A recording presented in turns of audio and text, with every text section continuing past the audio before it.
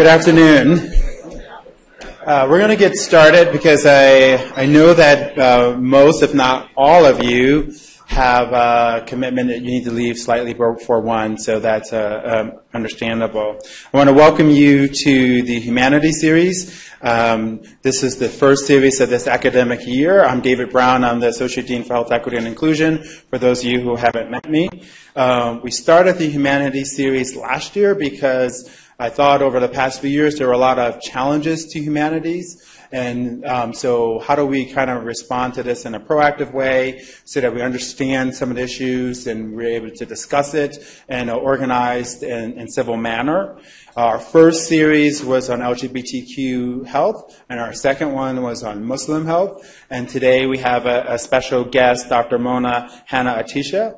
I want to thank the leadership of BMA because they were the group that kind of suggested this topic and the speakers. So I want to give them a round of applause for getting.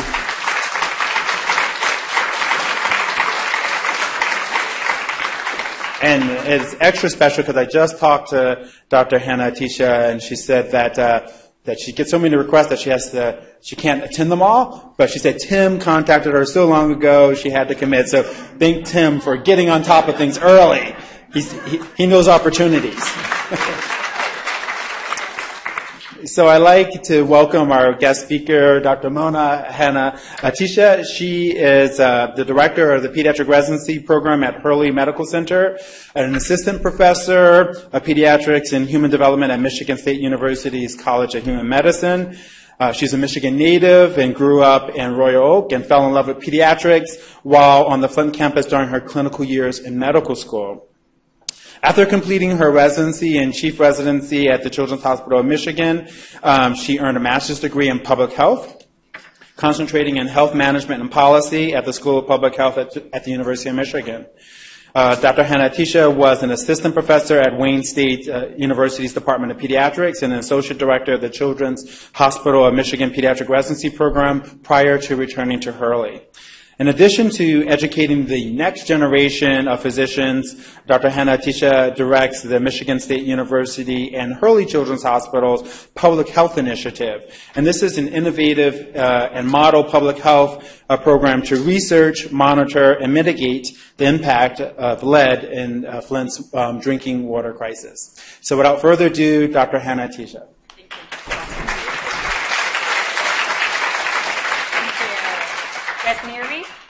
Yeah, awesome. It's great to be here. Let me kind of just get a sense of who's here. M1 students? Awesome. M2? M3? M4, they're off doing rotations. Oh, yeah, awesome! Okay. Faculty? You faculty? Okay, great. Anybody else I might miss? That's pretty much everyone. What's that? Staff? Awesome.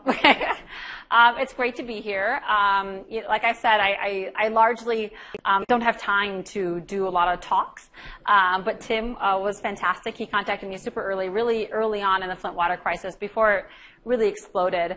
But I also have a place in my heart in talking to medical students. So it's really important for me to share this story with you because you are our future workforce in healthcare, and it's important for you to learn about the water crisis and learn what role you can play in potential public health issues in the future.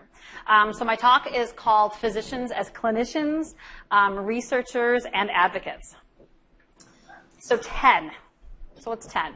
So 10 parts per billion is the World Health Organization's action level for lead in water. So, I never thought as a pediatrician I'd know so much about water, but now I do. So an action level is a level where you need to do something. So that's when the World Health Organization says that's when you need to do something about the possibility of lead in the water. So 15 is the EPA's action level, so the Environmental Protection Agency's action level for lead in water. And really both this 10 and the 15 are arguably too high of action levels because these levels were based before the science has taught us that there's no safe level of lead in a child. And then just a few months ago in Flint, we had a home with a lead level of 22,905. Think about that. 22,905 parts per billion of lead in water.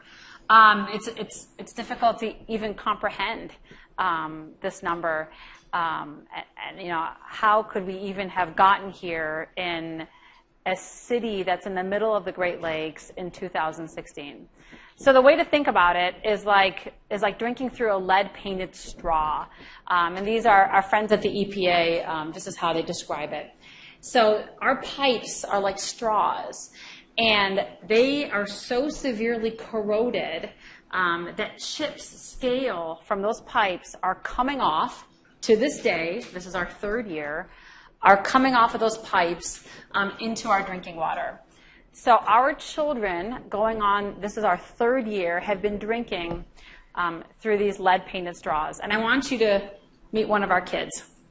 So this is me as a clinician. So this is me, and my regular job is a pediatrician. So I see kids at our Hurley Children's Clinic, which sees the most Flint kids in the county. So this is Carrington. Isn't she adorable? So she just came in for her 2-year checkup. So who wants to go into pediatrics? Yeah, awesome. Best profession, best specialty ever. So hopefully you all change into peds. So she just came in for her 2-year checkup.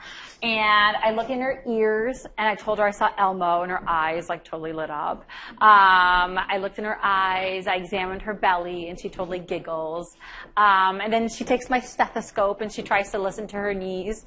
So she is an awesome, perfect 2-year-old. And then her mom turns to me, and this is kind of an all too familiar thing that's happening in Flint these days. And she turns to me after her checkup, which was pretty much fine. And she turns to me and she asks me, is she going to be okay?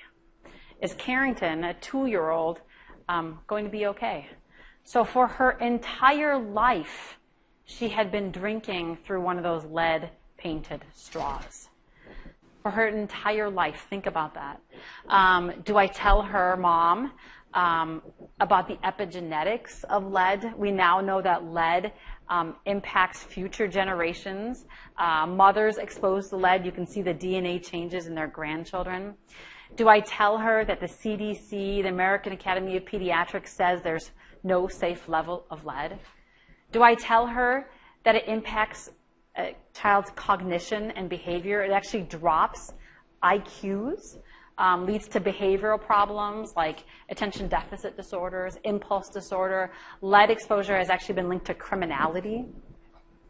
Do I tell her that every state and federal agency that was supposed to protect her daughter failed in Flint?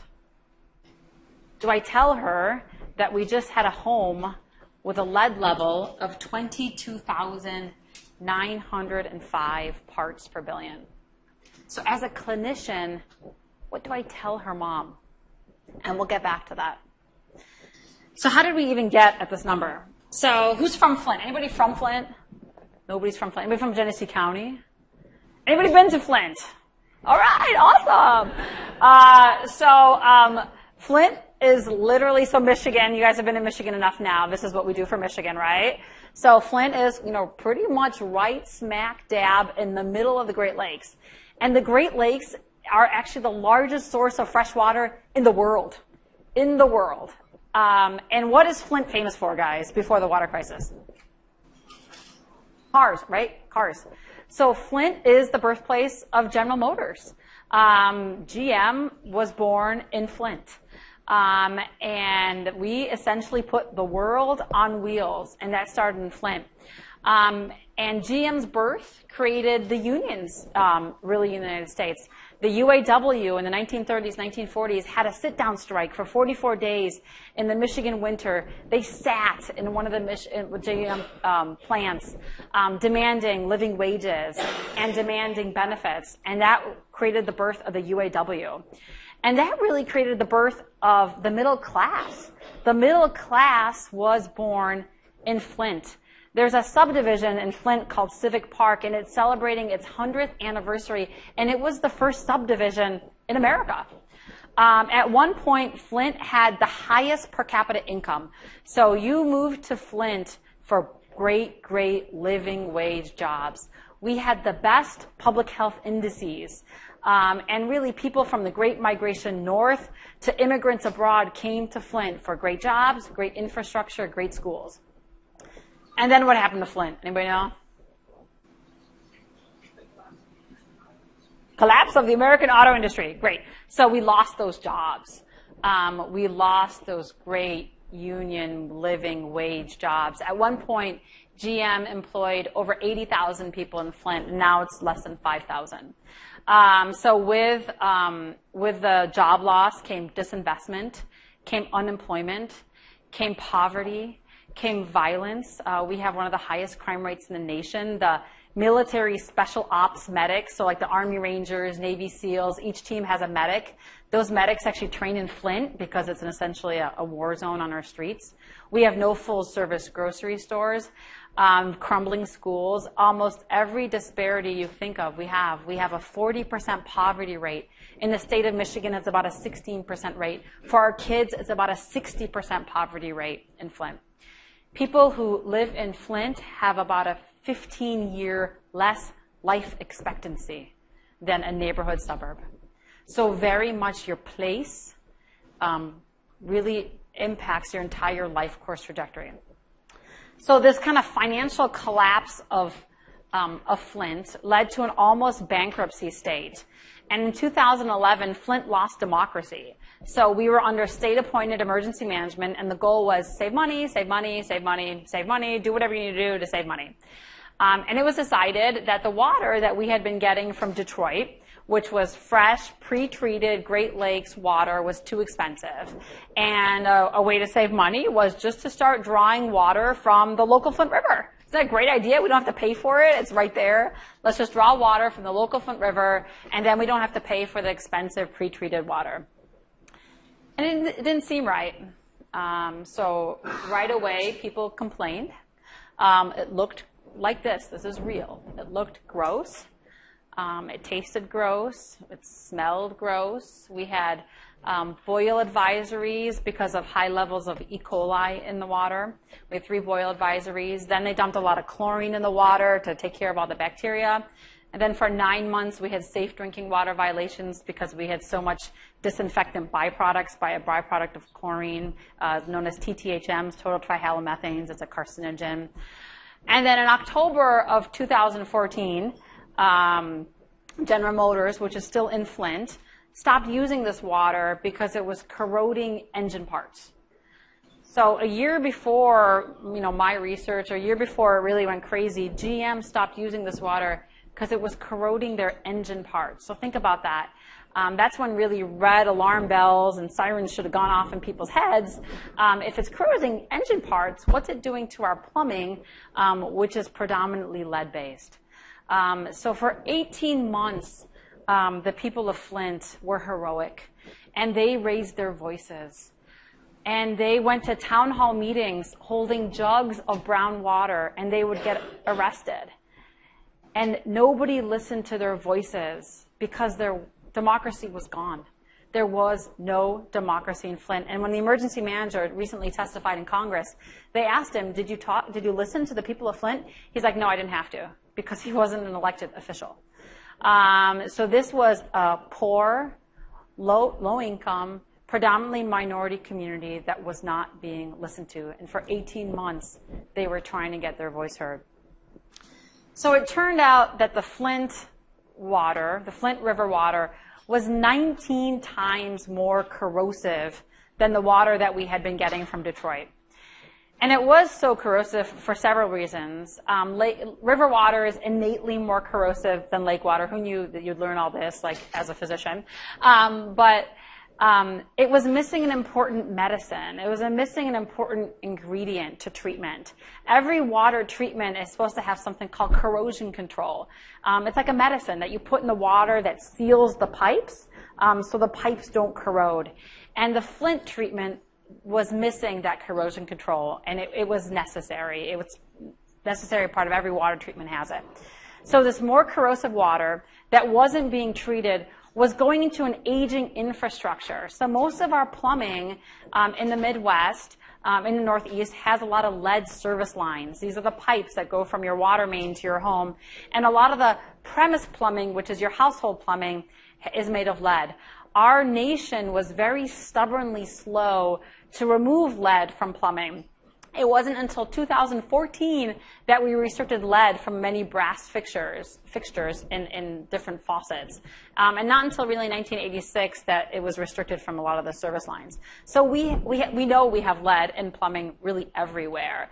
So this corrosive water wasn't being treated, it was going into an aging infrastructure. And there was one more reason that it was a perfect storm for lead to be in the water. People weren't using their water as much. Because of the almost bankruptcy state, Flint was paying the highest water rates in the nation. So imagine that. For 18 months, 2 years, they were paying the highest water rates in the nation for water that they should not have been drinking. And because of that huge economic decline in Flint, we'd lost a lot of people. So 2014 was the first time that our population dipped under 100,000 people, and that created a lot of stasis in our water distribution center system. So our water infrastructure was built for a population twice its size, and we'd lost that. So that created more time for lead to come out of the pipes into the water. So that created a perfect storm for lead to be in the water. And an amazing researcher from Virginia Tech, his name is Mark Edwards. He's an environmental engineer. He was contacted by a mom who Googled like lead in water, and she found that he was like the foremost expert in lead in water and in corrosion control. And when he found out that Flint wasn't using corrosion control, he packed his minivan overnight with graduate students and with supplies, and he drove from Blacksburg, Virginia, which is really in the middle of nowhere. Anybody from Blacksburg, Virginia? No offense. It's a really nice city. He drove from Blacksburg, Virginia to Flint to prove that the people of Flint were right. And he did something called citizen science. So he empowered the people of Flint to test their water, and he collected all of their samples, and he tested it in their lab free of charge. He used his own money, and he put them all up, all the results transparently up on a website called flintwaterstudy.org. You can check it out if you want. And he was hoping that, hey, if I can prove that there's lead in the water, then maybe, the policymakers would listen, and maybe, we could get this water treated, and, the people could be heard. But that didn't work. So the state of Michigan officials actually called him a magician, that wherever he goes, he just pulls rabbits out of hats. That's a direct quote, that he pulls rabbits out of hats. So just like the people of Flint were dismissed, and the moms, and the pastors, and the journalists, so was this environmental engineer, who is a MacArthur genius. He's an absolute genius, and he was also dismissed. So I randomly heard from a girlfriend who just was over my house. She's a high school girlfriend who happens to be a water expert. She was over, and we were having a glass of wine, because all good stories start with a glass of wine. And she's like, Mona, you work in Flint, and have you heard about the water problem? I'm like, well, yeah, there's bacteria and there's all these things, but the state says everything's okay, so we're telling our patients everything's okay. She's like, well, I heard from a friend that there's no corrosion control, and if there's no corrosion control, there's probably going to be lead in the water. And lead? That was the very first time that I heard the word lead. And when a pediatrician or anybody with any public health background hears the word lead, it's really a call to action. Lead exposure is known as an environmental injustice. Many people go so far as to call it environmental racism, because it already disproportionately impacts our most vulnerable children. So kids in Flint, kids in Detroit, kids in Chicago and DC and Baltimore, they already have higher rates of lead exposure because of lack of control over where they live. So they have household lead exposure from peeled paint and post-industrial sites, and because of poor nutrition. When you have an empty stomach and when you're deficient in certain nutrients, you absorb lead more readily. So our kids already had higher burdens, and we know that it causes this huge impact for a child's entire life course trajectory. So when you hear the word lead, you don't sit on it. It's not a 9-to-5 issue. You have to figure out what's going on. And that's where my hat changed from a clinician to a researcher. And I knew that I couldn't go out and say, I think this is a problem, or I feel this is a problem. I knew that if I had data, I could move mountains. And based kind of in all my past experiences, be it negotiating resident work hour changes or building a new clinic or what have you, if you can show data and you can show outcomes, you are more likely to get what you want and make a difference. So right away, I tried to get that data. I tried to get children's lead levels. So we are mandated by Medicaid to screen children for lead. Medicaid serves as a proxy for poverty. So remember, it's these low-income kids that have higher rates of lead exposure. So we had the data. So I just did the easiest research project I have ever done in my life. And I looked back at the data. And I looked at kids' lead levels before the water switch, and I compared them to kids' lead levels after the water switch. And this is what we found. So in the city of Flint, this is the city of Flint. Flint has 9 wards. The red area was the area that had the highest blood lead levels, the greatest increase in children's lead levels. And it all directly correlated with where the water lead levels were the worst. What we found was that the entire city of Flint, the percentage of kids with elevated lead levels doubled. And this is contrary to every trend that had been happening in the nation, in the state, in the city. For the last 30 years, our work in lead has been a public health success story. We got lead out of paint, we got lead out of gasoline, we have all these home mitigation efforts. So every year, that percentage of kids with elevated lead levels has been coming down and down and down. Decades ago, we were walking around with much higher lead levels, but we have learned a lot from science. So even in the city of Flint, we'd had the percentages for years, and it had been coming down and down and down. And this was the first time that it went up. And then, so this is Ward 5, which is in the center of the city. And these numbers here are the water lead levels based on the work from Dr. Edwards in Virginia. And in this ward, 32% of the samples tested exceeded that EPA action level of 15 parts per billion. So this ward had the highest water lead levels. And it was in that ward specifically that the kids' lead levels, the kids with elevated lead levels actually tripled. It went from about 5% of kids tested with elevated lead levels to about 16% of kids in this ward had the highest lead levels. And this research was all an underestimation of the exposure because we don't screen kids for lead when they're most at risk for water lead. We screen kids at the ages of 1 and 2 because that's when they're at risk for household lead. That's when kids are crawling and developmentally they have a lot of hand-to-mouth activity. So they're at risk for lead paint and lead dust and lead in your environment. But water lead impacts an entirely different and more developmentally vulnerable age. It crosses in utero. And it impacts those babies on formula. So as a pediatrician, we always recommend a tap water that you can mix your powdered formula with tap water. So these babies, for the first year of life, had been getting this tap water mixed with powdered formula. And these numbers don't capture that because the half-life of lead is only about 28 days. So a child's peak lead levels could have been at 2 months or 3 months or 4 months or 5 months, and it's not captured by this. So this is an underestimation of exposure, and that is why the state and the federal government, everybody's saying everybody who drank or cooked with this water was exposed. So we did this research, and then this is where my hat again changed. So I had my clinician hat, and then I had my researcher hat, and this is where my hat changed to an advocate hat. So you guys, who's been involved in a research project? Here or in the past? Awesome. You guys probably have more publications than I do.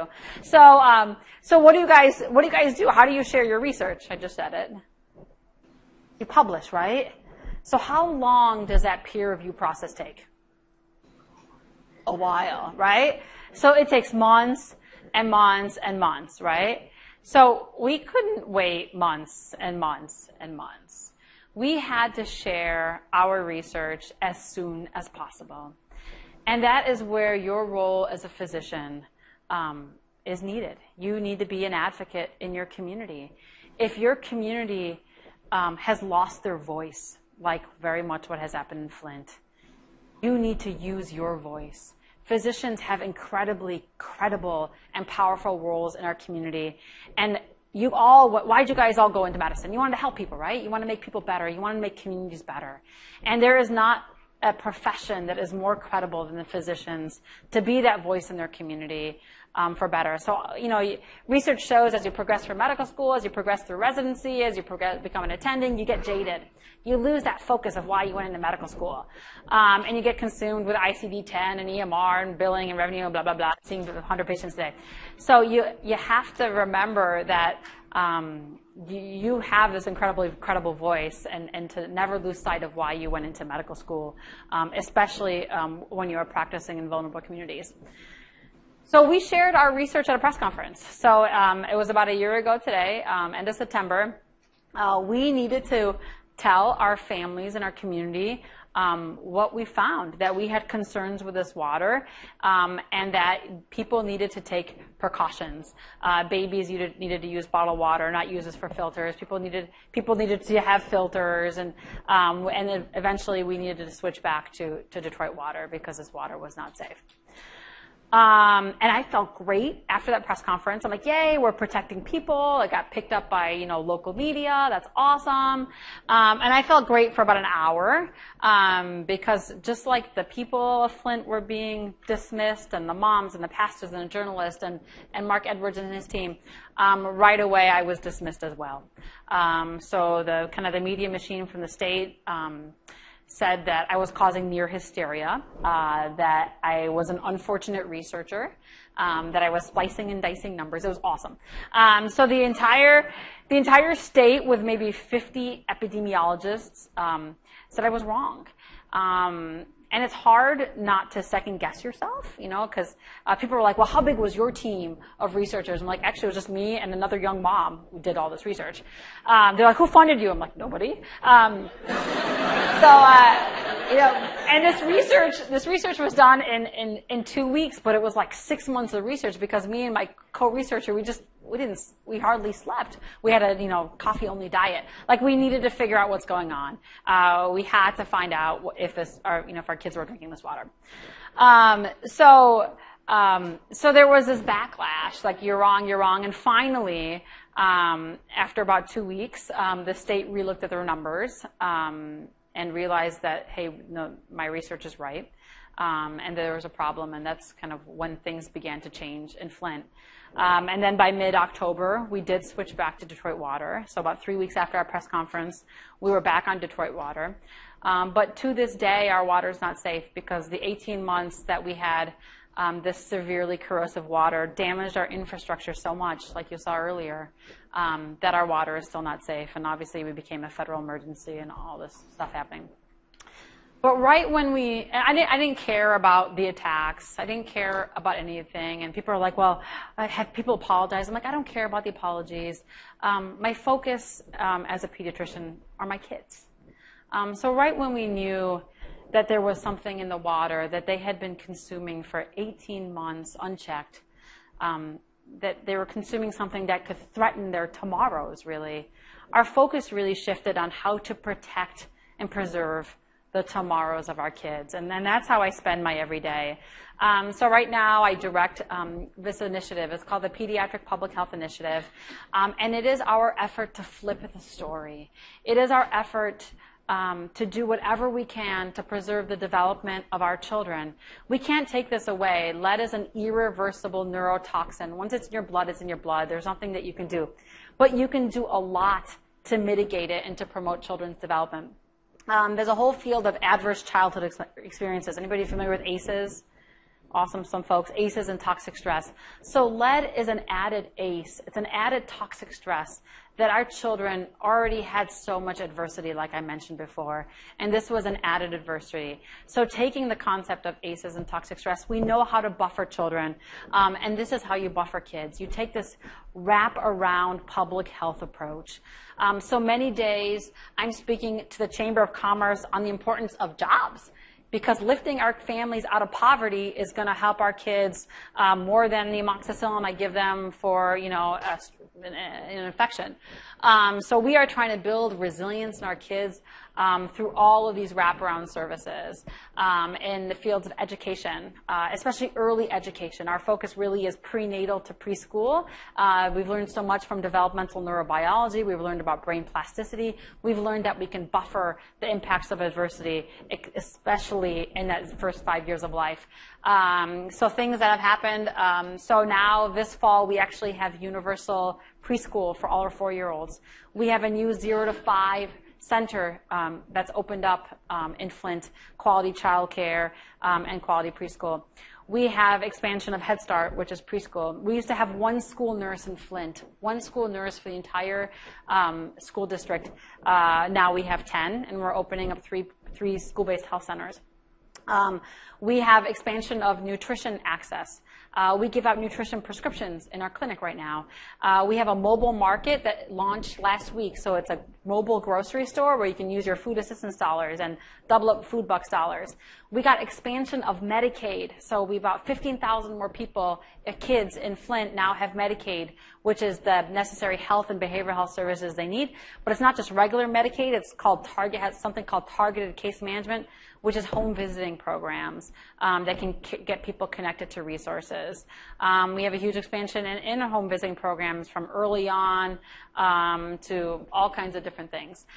So we're doing awesome things because there's many of us in Flint that do not want to be defined by this crisis, but rather our hope is to be defined by what we do after this crisis. We're also robustly assessing and evaluating our work because if we can turn things around in Flint, we can really turn things around in many struggling communities that have either a lead issue or have poverty issues or have other things threatening their children's future. So a lot of these efforts are happening here. This is my clinic. So this is the Hurley Children's Clinic. It's affiliated with Michigan State University. It's where our pediatric residency program is. Our clinic is actually on the second floor of a farmer's market. It's really cool. So it's the only clinic in the country that we know is co-located to the farmer's market. And that was done very purposefully because, like I said, we have no full-service grocery stores in Flint. So why not move our clinic to a grocery store? And then every kid that comes in our clinic, they get a prescription. And it prints just like your prescription for an antibiotic for fruits and veggies. And they can go downstairs, and that's a $10 gift card for them to buy fruits and veggies. We also have an integrated dietitian in clinic. We have cooking demo classes downstairs. We have an integrated a social worker. We have behavioral health services in clinic. The WIC office, WIC, which is for pregnant moms and women, children up to the age of 5, it gives them the nutrition assistance, is now located in our clinic. And one of the most important reasons we are where we are is because we're also directly across the street from the central bus stop. So transportation is by far our patients' largest barrier to care. Every day in our clinic, about 20 to 30% of our patients do not show. And it is not because they do not love their children just like everybody else loves their children. It's because they have every barrier in the world to get what they need. So this clinic is an example of really embracing social determinants of health. What we do in medicine contributes only about 10 to 15% of health outcomes. It's all that other stuff that makes communities and children especially healthy. So the American Academy of Pediatrics, now they've mandated a new screening. So not only do we have to do developmental screening and hearing and vision and blood pressure, we are now mandated to do poverty screening. Because it's those kinds of indicators, and if you can make a dent in those indicators, you can really improve your patient's health outcomes. So our clinic is awesome, so anybody's welcome to come visit anytime. And I want to share, and so hanging in my clinic is a gift that I just got from a toddler classroom in Flint. So there's a child care classroom full of toddlers. So these are 2-year-olds. And the teacher's like, we want to come by. The toddlers made something that we want to give to you. I'm like, okay. I'm like, what is it? She's like, a water bottle chandelier. I'm like, okay, that's really interesting. Like, what's that going to be that 2-year-olds made? So we have tons of water bottles, obviously, in Flint, because like I said, the water's not safe yet. And these kids made this absolutely gorgeous chandelier, and it's taller than me, which doesn't say much, but it's like at least 6 feet tall. And when they were making this, they were learning colors, and they were following directions, and they were using their gross motor and fine motor skills, and they were getting absolutely messy. They're like being perfect toddlers. And they created something absolutely beautiful. So this hangs in our clinic, and when it sways and hits the light, you can see all these gorgeous colors. And every time I walk into clinic and I see this, I smile. And everybody who sees this smile. And it is a constant reminder of our ability to turn something that was so tragic into something so beautiful. So it is, it's definitely a theme of our work that we are hoping to turn kind of this preventable disaster into an opportunity to improve our children's health outcomes. So you may, in the future, remember Flint as the city that built cars, the birthplace of cars, or you may remember us as the city that contaminated its water supply, that needed the National Guard, the actual National Guard, to come in to deliver safe water. Or you may remember Flint with a lead level in a home of 22,905 parts per billion. But what I hope that you remember is our kids like Carrington, our beautiful, smart, strong, resilient Flint kids, and how physicians who wore many hats, hats as clinicians, hats as researchers, and hats as advocates, to really identify and improve the health outcomes of an entire community. And then I want you to remember that you all don't have to get in your car and come to Flint to make a difference. There are disparities absolutely everywhere. And to be cognizant of these disparities, to be cognizant of the role of social determinants of health in your daily practice, because you guys are going to go out and you guys are so blessed to have this education. And the world needs you. The world needs you in Flint, but the world needs you everywhere because there's many issues all over the place. You just have to keep your eyes open. Thank you.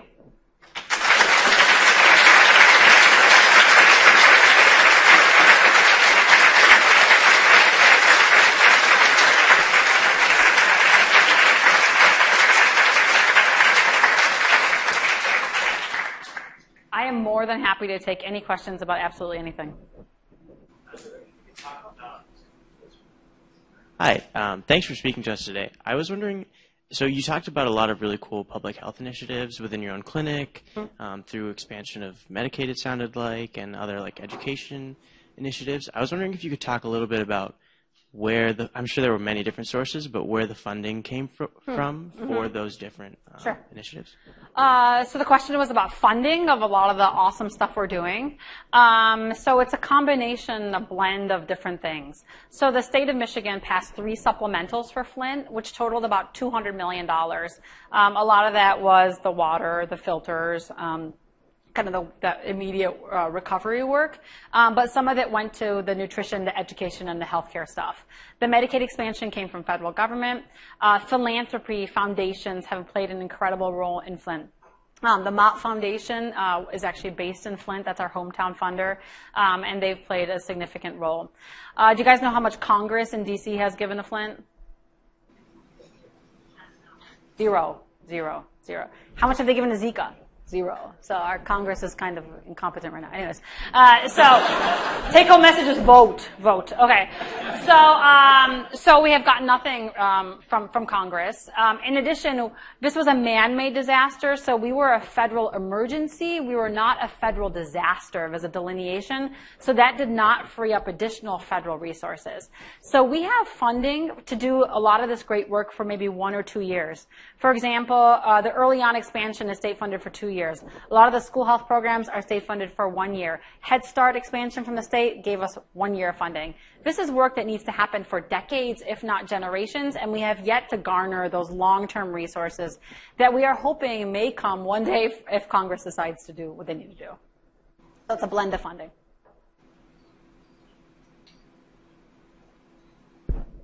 I want to just, first of all, thank you for your incredible work in Flint, and thank you for coming here and sharing your wisdom and your experience with our students. as you talked about the 3 roles, I would like to respectfully add a 4th role that you play and ask you to comment on it, and that is a role as physician as educator. You are a residency program director as well for the pediatrics residency training, and I'm sure those residents are just great to work with. But one of the questions we're starting to ask and trying to ask in a very deliberate fashion is, what is the role of an education program in helping to train the future advocates, in addition to the future clinicians and researchers, which we've always done well, but the future advocates as physicians? So could you comment a little bit about that, both as it relates to medical student education and graduate medical education? Yeah, my real hat, which was not there, is I'm a residency director. So my main job is to train pediatric residents. And I came back to Flint to merge the disciplines of pediatrics and public health in the role of medical education. I wanted to train pediatricians who had knowledge of public health and advocacy and what have you. And when you do anything in education, the impact is multiplicative. It is great for me to go out there and advocate and talk to whomever, but it is so much more important for me to train the next generation of advocates. It is very specialty dependent. For example, pediatrics, it is in your job description. You have to be an advocate. We have rotations in community pediatrics. This is what we do. The American Academy of Pediatrics, our professional organization, espouses this. We have advocacy conferences. My residents, even before this, we go to Lansing, the state capital, every year and advocate on gun control or immunizations or what have you. So it is very specialty specific. But more and more specialties are recognizing the importance of this. For example, family practice, a little bit of internal medicine. But you have to want to do this. So you're not going to go into, if that's not what you want to do, you don't have to do that. But it's also not generalist versus specialist. For example, when my residents are in our pediatric critical care unit, and there's a kid there with a head injury, we talk about helmets, and we talk about policies. And if we have a kid with, abuse and neglect, we talk about those things. If we have a child in the neonatal ICU, we talk about infant mortality and disparities. So it spans every discipline. I think learners, you guys, are also mandating and driving our curriculum to have more of an advocacy focus. You as millennials want this stuff. This is why you got into this stuff. So you also see, that happening in medical school curriculum. So there's more and more medical schools that are merging public health programming, public health coursework, public health tracks where you can get additional, either a certificate or what have you in public health. So there used to be silos of medicine and public health. They cannot be silos. Like I said, if you want to make that impact in your patients, you need to merge those silos together. So if you're asked to you all like planning on doing that, and do you think that with the experience or concept that is role, and how much do your patient have? Sure. So the question was about, I'll repeat it. The question was about my MPH. So after my residency, I came back here to U of M, and I did my MPH in health management and policy at the School of Public Health. A lot of people who are, say, in academia will also have an MPH, or that's a passion. And many of you have also kind of passions in public health, and it's hard to figure out when to do that public health degree. You can extend medical school, you can have it be part of residency, you could do it after. So it's very personal dependent. For me, I think it played an incredible role. So all of the emails during the Flint investigation have now been released through FOIA, Freedom of Information Act. And there's actually an email that came out from the state in the Department of Health and Human Services say, be careful, this doctor has a public health background. She understands epidemiology. So it's awesome. Like, I was a threat. It was great. So I think it definitely added credibility, to the science, to the advocacy. And I always knew that kind of public health. I went into pediatrics because of my love for public health. Everything we do in pediatrics is prevention, immunizations, car seats, back to sleep, the advocacy role. Everything is very much prevention. So, and now there's more flexibility. Lots of residencies and lots of medical schools will enable you to do that. I think here at U of M, it's an added 1 year, and you can get your MPH as a medical student. Thank you so much for coming to speak to us today. One of the most troubling things about this story is the sort of disenfranchisement of the people on the ground, their loss of their voice. Are you aware of anything that's been done to prevent that from happening? Because in my head, if the people on the ground are heard, this doesn't persist for 18 months. Absolutely. So this was a clear disregard for democracy, for people's voices, and really heroic voices. So there's been a lot of efforts to build civic engagement and community capacity. The Ford Foundation specifically and some other funders are specifically funding community-based efforts to make sure that their voices are articulated and this does not happen again. There's also been an incredible new movement in the community. There's a new organization that was created called Flint Rising, which is like there's a lot of new, younger people to get their voices heard. And a lot of these folks started out as advocates against the emergency management law. So they were part of some like this Democracy Defense League and all the other folks. And lots of people in Flint are working together now that never used to work together. So sometimes it takes a crisis for really communities to come together, really diverse pieces of the community, and new voices in the community to come together and to be articulated. So all of our work ongoing has community participation. Even if, we're developing this registry right now of, identified kids and tracking, and it's really complicated, but we have parent partners. Like, what do parents want us to look for in our kids? MSU's entire public health programming is in Flint, and it's all based on community-based participatory research. Everything happens with community. We even have a child advisory group. We have kids advising us on what to do because they're the smartest people. So. Other folks. In the early days of the crisis, when kind of you were really one of the first people to really realize what was going on, what was the reaction in your professional and academic community to kind of this new knowledge? So the reaction in my professional and academic community, so I was very well supported. So even before I started this research, I asked my CEO, I'm like, hey, I'm going to look at this water issue.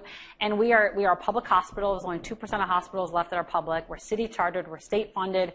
It was a mayoral election time. One of the mayoral candidates was on our board. It was politically messy. And she's like, Mona, you have to do this. We're a children's hospital. We're a public hospital. Go for it. So she always had my back. The Genesee County Medical Society, they were one of the first people I went to, and they supported me as well. And as the kind of, I'm on the board of the Michigan chapter of the American Academy of Pediatrics, and they supported me. But the support came because they knew me. So I had this built credibility. I was a trusted person in the community. I was this residency director. I had done research. So it came because of the power of network. So what enabled the state to finally relook at their numbers was because of a conversation I had with the state medical director. We had done a press conference together a few months prior. I was there representing the Michigan AAP. She was representing the state. It was about a press conference about the importance of back-to-school immunizations. And I had met her. And then she's like, so after this water crisis started and after they were dismissing me, she called me. She's like, Mona, do you remember me? I met you at this press conference. Tell me how you did your research so we can, do the same thing. So it speaks to the power of network and to meeting people and to really getting out there. It also speaks to being prepared. So you're not going to wake up one day and say, oh, today I'm going to save the world. No, it doesn't happen that way. So it takes kind of years of deliberate practice. So when I talk to media now, it's not the first time I talk to media. So you'll be asked in your training, does anybody want to speak about the rotavirus outbreak or, about Zika on TV? And many of you will be like, no, I don't want to. No, have somebody else do it. But do it, because you never know where you're going to need those skills in the future. It wasn't the first time I spoke to a legislator and lobbied for things. Like I said, advocacy is part of our curriculum in pediatrics, and I had worked with them, before and realized they're just regular people just like you and I. So be prepared because you never know when you're going to need to use these other skills. A funny story, lots of folks have come in and out of Flint, lots of celebrities. Chelsea Clinton came a few months ago, and she's got a degree in public health, and she sat down with me for an hour, asked some really amazing questions, and then she left, and then some media guys, can I do an interview? I'm like, okay. So we go to an exam room in the clinic. She came to clinic. And he asked me about the current water situation and funding and Snyder and this and that. And then I had my white coat, my stethoscope on, and then the TV guy stops and he looks at the otoscope like hanging on the wall, and then he looks at the exam table, and then he looks at my white coat, my stethoscope, and he's like, "You're not doing what a doctor is supposed to be doing." And I'm like, I shot back. I'm like, this is exactly what a doctor is supposed to be doing. This is my job as an advocate, and this is, to influence public policy, to improve the outcomes of my community. So this is your job. As much as you don't think it's your job, it's your job. Who knew I would know about parts per billion of lead? So you get, these things also just kind of just fall in your lap, and you get thrust in them. But if you are prepared, you'll be able to run with it.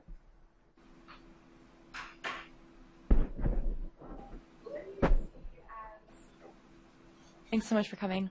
What do you see as possibilities going forward for improving or fixing the crumbling water infrastructures that are all across the country? Yeah, so there's been many silver linings of Flint. And I think one of the silver linings or recognitions nationally is that Flint is not unique in terms of our crumbling infrastructure. There's lead and water issues really throughout that we've learned about recently. We think our roads and our bridges are bad, but probably what's underneath is even worse.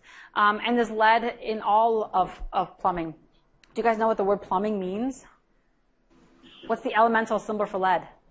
PB, plumbum. So lead means plumbing. It's the Latin for plumbing.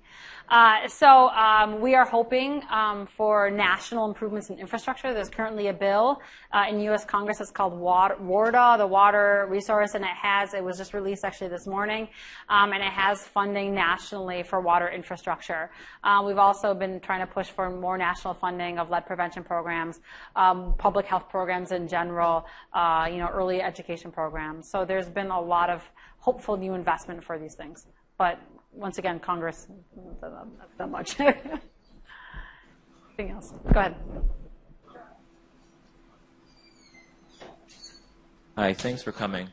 So my question is kind of general. It's more of like a what's next question, and in specific, like, what do you think medical students and other health professionals should do to either help Flint or help other communities that might be suffering from lead in their water? Sure. I think the most important for you what you need to do right now is to be a medical student. You need to have that degree so you can go out and do this work. So I have a lot of my residents are now signed up for a bazillion things, and they want to do all these projects and grants. I'm like, stop. If you don't graduate, you can't practice in the future. So it's really important for you to be an excellent physician, to live and breathe medicine right now, so that you can graduate and do these things. But if you have any free time, and want to do anything, we'll gladly take people who, for research programs or different things. But I think just, enlighten yourself, read the New York Times, read the paper, know what's go to community events, meet people. So just, broaden your horizon as much as possible. Try to get as much public health training, environmental health training, advocacy training, volunteer for things. You have amazing, amazing opportunities in this campus to do great work. So you don't have to come to Flint. Like I said, there's opportunities to do awesomeness really right here. But don't stay here. Go out, go. Flint and many places like Flint need your brains. I have a quick question. First, thank you so much for being here. You're truly an inspiration. I was just wondering, initially, when there were so many unknowns, and then even now when there are unknowns for these children, how did you comfort them and their families in those moments? Right. So you find as a physician, a lot of what you do is reassurance. We're really good at reassurance. It's just a virus, supportive care, TLC. So now I am doing a lot of that same reassurance, and almost I say we're writing prescriptions for hope. So we're empowering families to do what they can to empower their children. We're also doing a lot of positive messaging community-wide. We have this huge campaign that's going to start on Flint kids are strong kids, they're smart kids, they're resilient kids, they're healthy kids, because we have kids who watch TV and they hear brain damage. So we're definitely trying to counter that. So I tell parents, like Carrington's mom, that she's going to be fine. Love her, read to her, talk to her, sing to her, turn off the TV, give her great nutrition, put her in preschool, come visit me. We do developmental screens, and and we'll follow these kids. But we are very much, and it's very much kind of my message is of hope, and trying to instill hope in a community that's very, very traumatized. What we see right now is trauma, like a PTSD, because of kind of anxiety and betrayal and a lot of guilt from our families. Thank you, guys.